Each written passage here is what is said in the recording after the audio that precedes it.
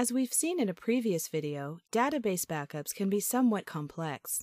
Deciding on the most appropriate backup solutions for your internal databases, you're bound to come across certain concepts and terminology which might seem difficult to understand.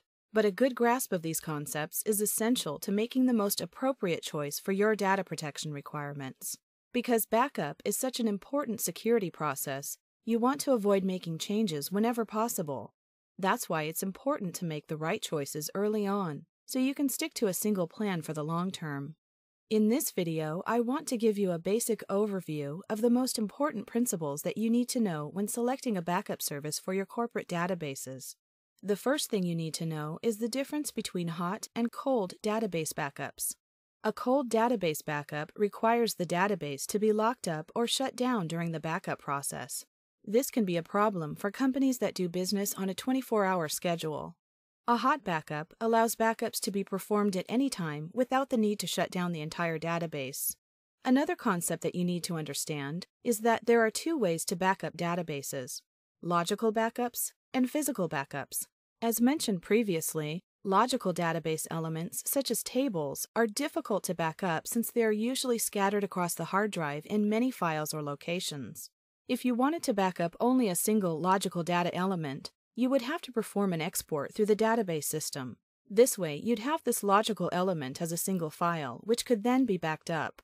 Logical backups are well suited for maintenance. For example, since telephone area codes are frequently changing, you'll often find yourself having to load new data into a table that correlates postal codes with their associated area codes. Or you could export a parts list from a database in one department and add it to a different database which is used in another department. However, logical database backups consume a lot of resources and are terribly suited to data protection. If you accidentally deleted the invoices table and tried to load an export from last night, you would end up with a lot of referential integrity problems, since the other tables now reference invoice data which no longer exists. So leave the logical database backups to your programmers and database administrators. When it comes to data protection, your only reliable option would be to focus on physical database backups. Now that we have a basic idea of how hot and cold backups work and the difference between logical and physical database data, we're now ready to select a database backup methodology.